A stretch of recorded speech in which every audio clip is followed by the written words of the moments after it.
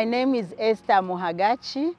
I work for Christian Council of Tanzania. Here at Faith to Action, I am representing my organization, and I work for Women Development, Children and Gender Department into Christian Council of Tanzania. We are facing a lot of inequalities in faith organizations, especially when we are not included into the leadership. We have many women who studied theology, but they are not ordained, and I am one of them. I am the bishop's wife. I did Masters of Divinity. I graduated, and I am not ordained simply because I am the bishop's wife and the church constitution does not allow. So there are a lot of inequalities, and there are many challenges, even for those churches which have accepted women to be in leadership, like pastors. Some pastors, they are there ordained, but they are not given the authority. And also, we are not included into the position that allow us for decision making. The decision-making position is very important for the women to be included, but the problem we are facing is that there are only men into that position. So that is an inequality that we are facing.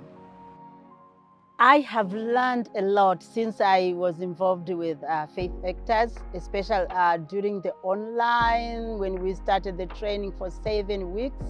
I participated actively, and I learned a lot about gender justice and women's rights.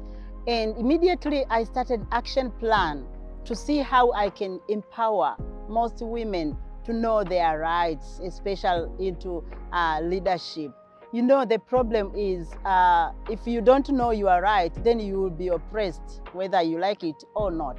But if you know you are right, you will know that you are oppressed, and you will know how to fight for your right.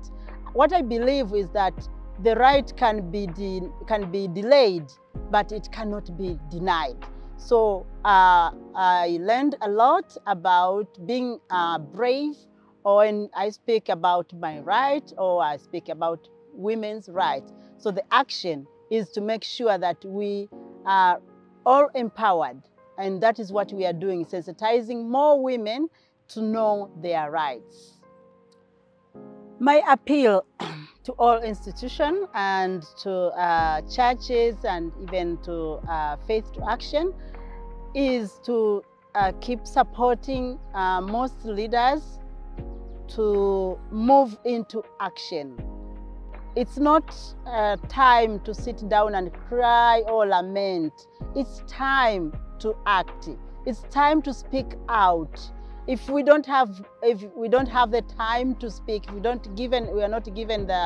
we are not given the chance to speak, we can write down our thought. We can write down our ideas. There will be a time when we will get that chance. So it's my appeal. For me, I have moved forward. I do the act. I write down, I speak. Whenever I get the chance, I speak. So that is the action I'm doing. Thank you.